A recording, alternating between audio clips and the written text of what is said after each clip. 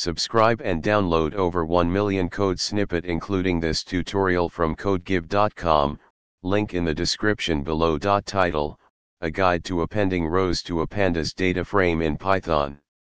Introduction.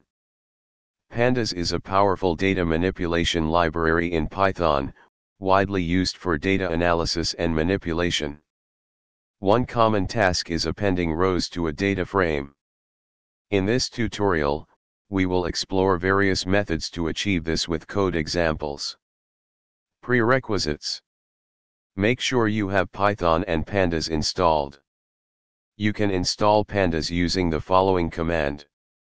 Let's get started with the tutorial. Conclusion. Appending rows to a pandas data frame can be accomplished using various methods. Choose the one that suits your specific use case.